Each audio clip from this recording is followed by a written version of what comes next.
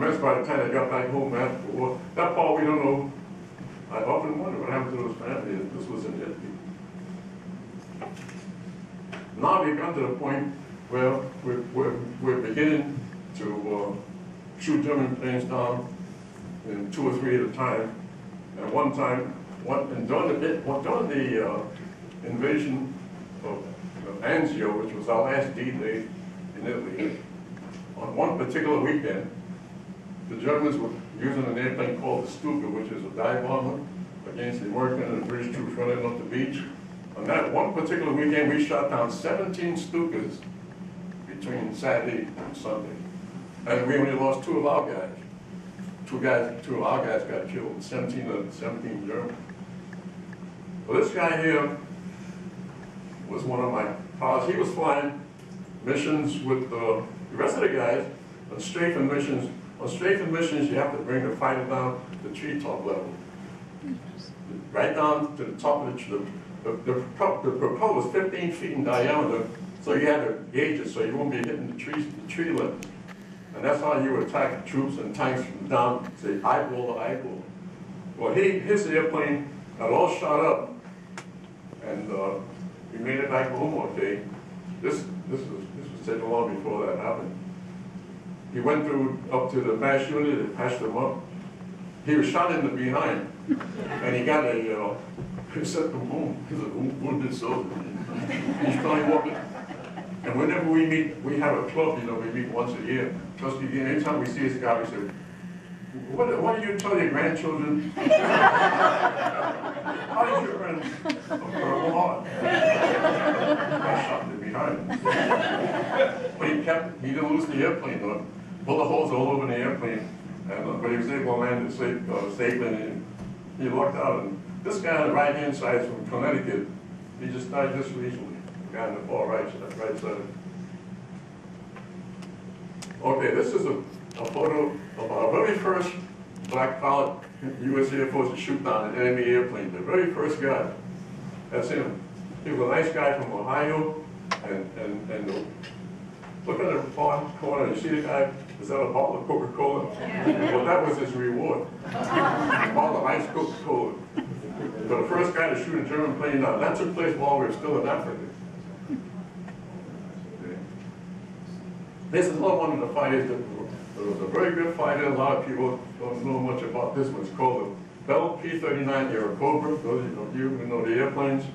This airplane, see that? That's a 37mm cannon sticking out the nose. Guess where the engine is? The engine is behind the pilot. It was built by the Bell Company out in New York. Very good fighter for strafing and dive bomb. You couldn't beat it, especially with that cannon. That's one of the planes that we flew 5 different model airplanes, 5 different models before the war ended. This was my favorite. This is called a P-47 Thunderbolt. It had a 2,400 horsepower engine, air-cooled. They carried 8 50 caliber guns. See those things sticking out in front there on the wing, and lots of enough fuel. See the stuff I was telling you about, the mesh on the grass, so the plane won't sink down. That's what the engineers would place there for us. And that's a P-47 Thunderbolt. We flew those for a little while, and finally we get to the one that they made a movie about, the P-51s with the red tails. There's a shot of one of our. That's a real shot over there in northern Italy. Why do we paint our tails red? In the 15, there were 20 air forces. There were 20. The generals running each one of them. The general who was in charge of the 15th Air Force, which was based in Italy, said, I want my airplanes to be color-coded. Leave it there. I want my airplanes to be color-coded. And they sent a list which said, you shall paint the empennage, your airplane, empennage is the tail section, that's a French word, back to the tail. Red, glossy red enamel. Your tail assembly shall be painted that, because we want to be able to identify who's up there. I want to be able to identify who's up there, the general. Every fighter group, there were 7 of us, had to paint the tails, all different colors. It just so happened that we got red. Had they given us a checkerboard, we would have been known as the checkerboard squad, the checkerboard group. but instead we had red.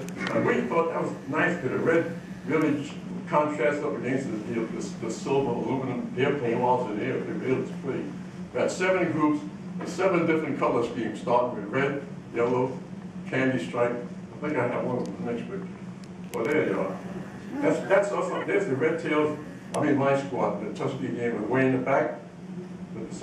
See the one with the checkerboard? That was another fighter squadron, fighter group rather. And the one with the stripes was another fighter group. And there were 7 groups with 7 different color schemes. And that's the truth, why we painted our tails red. I don't care what the guy said in the movie. There is no sergeant and no lieutenant on this planet who has the authority to man something like that, give an order like that. It doesn't work that way in the military. I came down from high command, and that's why we painted them red. We didn't want to do it, but we had to. And it looked pretty good after a while.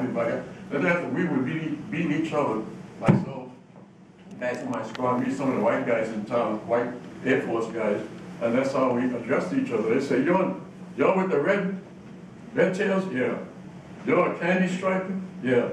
You're a yellow tail? Yeah. And that's how we described each other. This is 301, 52nd and all that. And that's why tails are painted red. I don't know why they named the movie that way, but it calls for so many questions, you know. But that's why we painted them. We were advised, we were ordered to paint them. And so we did. And they looked good. Here's something that you hardly ever see. A P-51 Mustang has one seat for the pilot. But every fighter group had one that came from the faction with 2 seats. And this is one of them. See, there's 2 guys in there.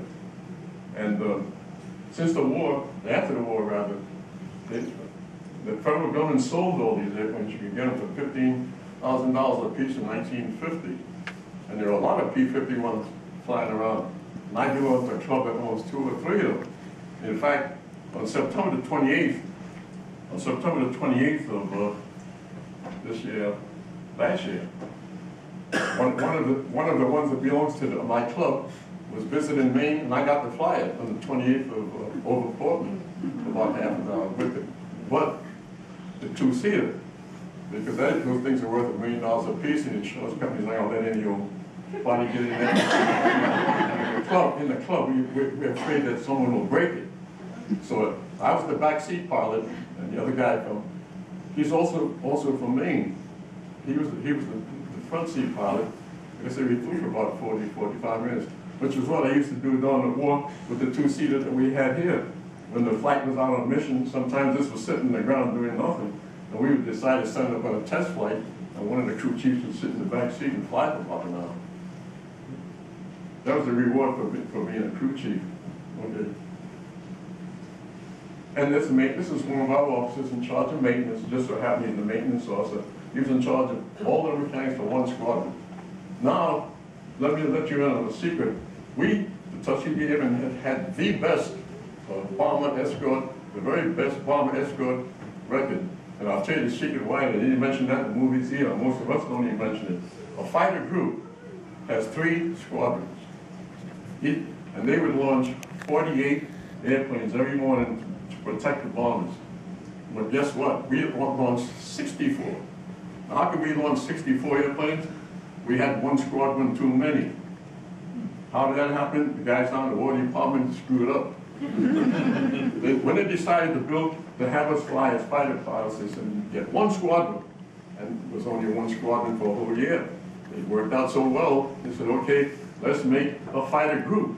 But somewhere along the line said, let's make a fighter group which calls for 3 squadrons. They forgot all about, we had a squadron already. We became the biggest fighter. We were the largest fighter group in the whole United States Air Force in World War II, because we could launch big difference 16 planes could make on a mission.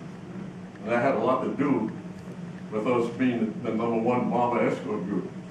Plus the fact that the commander demanded that we protect the bombers and forget the German fighters. Okay. Now here's a real fighter pilot. You're thinking of Clark Gable and all those guys with their pretty uniform. This is what a real honest to goodness fighter pilot looked like He's 19 years old. He's got a ukulele. He shot down 3 German planes, 3 of them, and he's visiting. See the tents in the background? That's where we lived for the whole time that we were overseas. We never lived in a building like this for 2 years. We lived in tents, 6 men to a tent. Can you go back and look? He's from Langston, is from out of Philadelphia. And he and I went through basic training together, because back in those days, I told you earlier, the Air Force was part of the Army. All of us had to be infantrymen. We took a 2-month course, full basic infantry training before we could put our greasy hands in those airplanes. And he was in my unit. Now, if you look closer, you'll see his flyers open. You see, that's the reason I took the picture. I had a camera which was illegal as all hell. And the guys in the Army during World War II know you were not allowed to have cameras at all.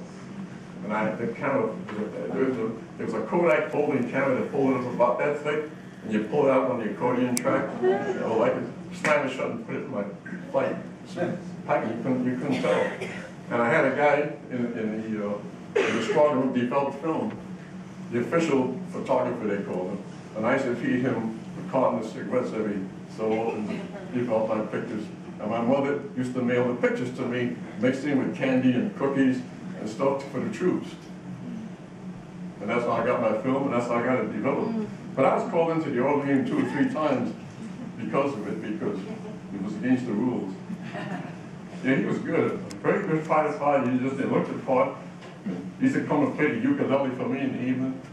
I don't know why he was serving me, you know. Right?